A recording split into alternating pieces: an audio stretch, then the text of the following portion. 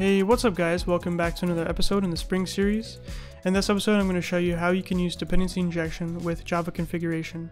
Okay, so the last episode we saw how to do Java configuration in our applications because the whole time we've been doing annotation configuration. So what I want to show you now is how to do dependency injection with these beans that you're providing in your configuration files. So currently in our shape service implementation files, our classes here, we are setting we are hard coding the size of the shape into the code itself, as you can see here. So this is perfectly fine just for this simple application, but let's say that for some reason we want to have another service that provides the size that we want to use for our shape services. So let's say that we have a size service, so we're going to create a new Java class size service, and this will just be a very simple class that gives you a size for a shape. So we're going to have a public integer get size, and the parameter of this will be the actual shape. So we're going to do a switch statement. So shape, so case rectangle, return 5, case circle, return 25, and then the default size for the shapes will be 5. There we go. We'll actually do 10. And that's all we need for this class here. It's a very simple size service that we can use to get sizes for our shapes. So we can go ahead and close this.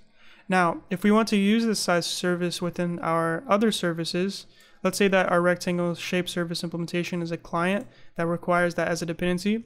So we can do private final shape or size service, and then we can wire that in using constructor injection. So we'll make a constructor, so code generate constructor, and then we'll provide side service as the parameter for that constructor. So we're going to annotate that with auto-wired because we're auto-wiring it in for dependency injection. So what's the problem here? It says could not auto-wire, no beans of size service type found, which makes sense because we did not annotate size service as a service here. So we're not using we're not using annotation configuration. We're about to use Java configuration. So yeah, there we go. So now we have this service here set up to use size service as a dependency. So if we look down here in our rectangle shape service implementation bean, when we're creating the new object, it's saying that, of course, it's asking for this parameter here and we're not providing it. And we're going to deal with that in a second. But currently we need to turn our size service into a bean. So of course we could annotate it using the service annotation, or we can do it in a configuration file. And it's up to you how you want to do it. You can either create a new configuration file just for the size service, but since it's only one service, there's no other classes of that type. We're just going to throw it into our shape service config file. So we're going to create a new bean method here to provide that bean. So public size service, return new size service. So our size service class is now a bean provided by Spring for us to use in our application. So in this case, we want to use it to create our rectangle shape service implementation. So the way we do that with Java configuration is you just pass it in as a parameter to the method, and then take that parameter and put it right into the rectangle shape service implementation. So we'll do size service, and then we're going to provide size service as the parameter to the constructor of rectangle shape service implementation. So if you look closely here, what is happening is Spring will call the rectangle shape service method here because it's annotated as bean within a configuration file. So Spring will call this to obtain a rectangle shape service implementation object for its bean. And the parameter it's asking for that Spring will need to provide is a size service. So Spring will provide the size service. And so since size service is a bean of itself that Spring already has, it will take that bean and then put it right into the rectangle shape service. It'll put it right into the method. It'll inject it into the method, and then we're taking that parameter and injecting it into the constructor itself. So in this case, Spring is not, injecting it into the constructor because we're doing the object instantiation ourselves. So Spring is only injecting it into the method parameter, and then we're taking that parameter and injecting it into the constructor. So basically we're working together in this case. And these two things here are isolated.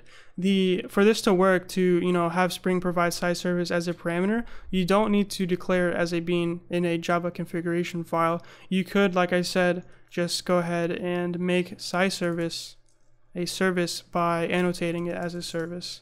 So this will still work no matter what. Those two things are not connected. As long as size service is a bean provided by Spring, it will inject it into the method here when it's calling the method to obtain a rectangle shape service implementation. So, but yeah, anyways, we don't want to do that though. This is about Java configuration, so we're just going to keep it using Java configuration. So let's see if we run this, if it works or not. So look here, the shape size did not change, and let's try and figure out why that is. So if we go to our rectangle shape service, we can see that we're still hard coding these size values. We're not actually using our size service, and IntelliJ is trying to tell us that too. So we can go here and do size service dot get size rectangle, and then do it again here. So size service dot get size rectangle, because this is a rectangle. Now they're no longer hard-coded, and they're grabbed dynamically from the size service provided by Spring. So now we should get, yeah, a much smaller square, because the size service tells us that a rectangle is only going to be 5 by 5. So that's really small. So if we want to, we can increase this to something like 500, and we should get like a really big square. There we go. It's like taking up the whole game application window. Now let's go ahead and do the same thing for our circle. So our circle is going to ask for the same dependency. So private final size service, and we're going to inject that using a constructor. Boom. And then I didn't mean to click off that. There we go. We want to annotate this with auto-wired. Perfect. Okay, so now we want to take this size service and ask for it as the method parameter, and then pass it in, inject it ourselves into the new circle shape service implementation constructor. So now every circle should be created with that size. Actually, we need to use it here. So size service dot get size circle. Now a circle should be, I think, 25. Yeah, 25. There we go. So let's see if it's smaller now. Oh, that's not it. It's because of course we haven't changed our profile, right?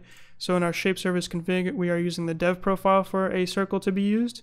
So we need to either change the profile setting here, or actually go into the config here and change the profile itself. So we'll change it to dev now to use a circle. There we go. It's a circle. So that's how you can do dependency injection using Java configuration.